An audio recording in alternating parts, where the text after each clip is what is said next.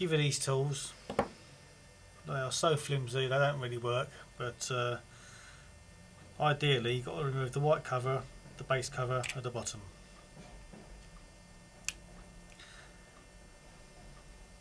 Just slide it up and down to try and free the base cover.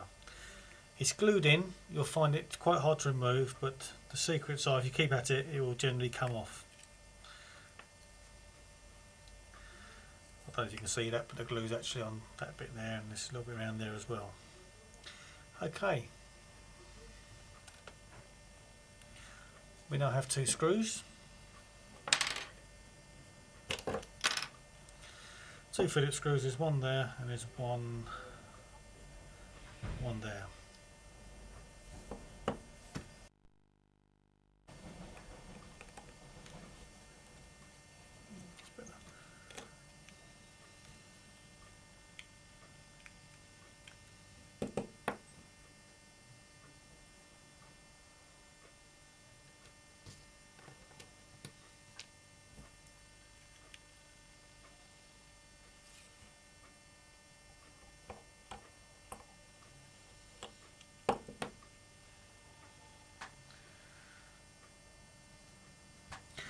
They are different size screws, the small screw on the edge and a little tiny one there. Okay, the phone socket, jack socket, we now have to remove.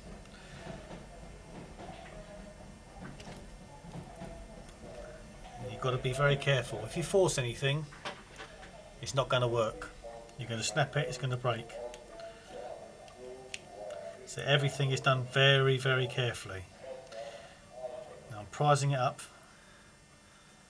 very, very ever so slightly, as you can see there.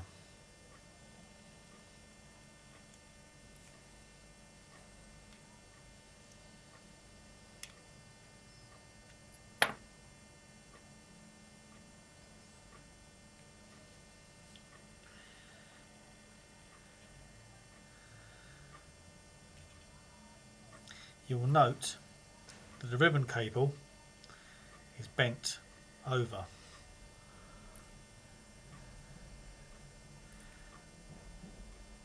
Just inside there. That's important for putting it back. So when you put it back, you're going to bend that cable back in again to push it back in. Once you remove that, be careful, otherwise you'll end up buying a new one. It will give way to another screw, which is right inside there, in the corner down the side there, which we're going to unscrew now.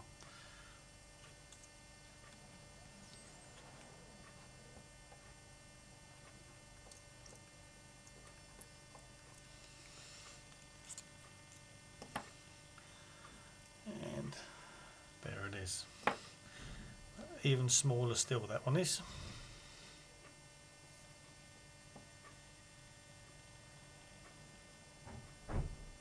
Okay. Okay. We're now going to remove the top cover. Note the position of the switch. For argument's sake, we're going to leave it on hold. Same again, we have to remove it. It's held on by mild adhesive, like a Yoo-hoo glue or something. We've still got to remove it. These things don't work very well, as you will find out when you go to try and use it. You've got to be very careful if you are using the metal on metal that you don't scratch the cover.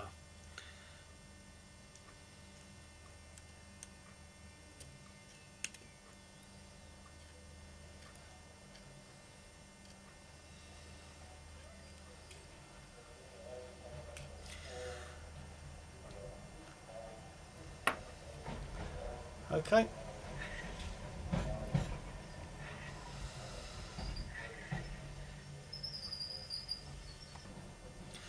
Okay, what we need to do now is take the metal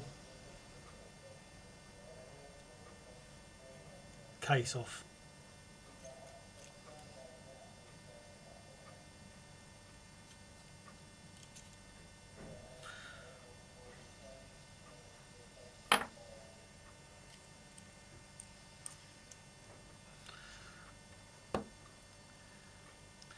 This was held on by a small screw, a middle-sized screw, and an even smaller screw.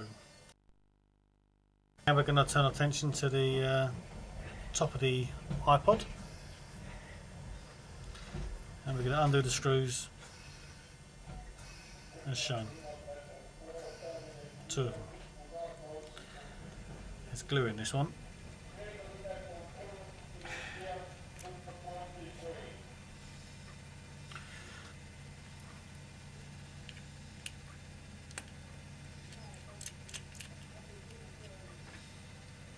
Two screws, same size. Once we've removed the two screws, we're now going to push upwards.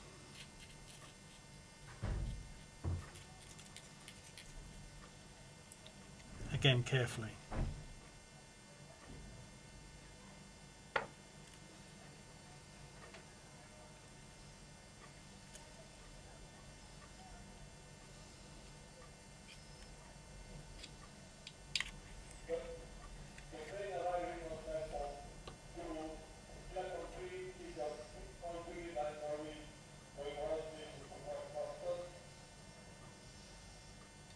Like so.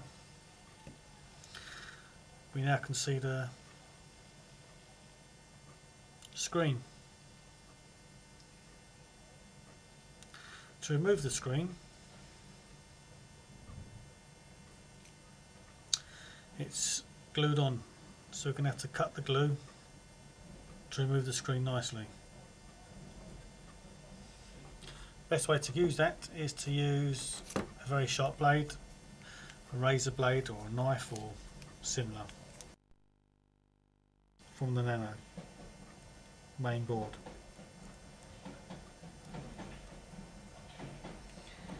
It's glued on three sides. Be very careful you don't break that ribbon which is holding the top metal plate on, which has the hold switch on.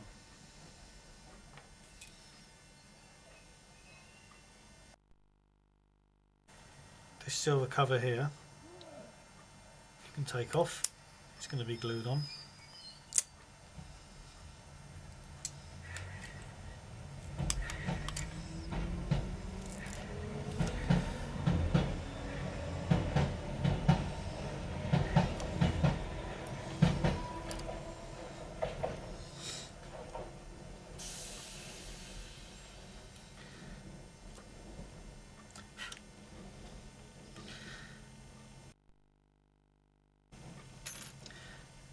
Now where the ribbon goes into the contact, we're going to gently just pull that out.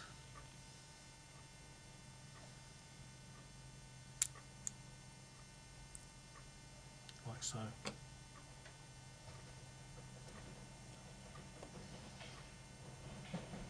Okay. Now we're ready for to fit the new screen.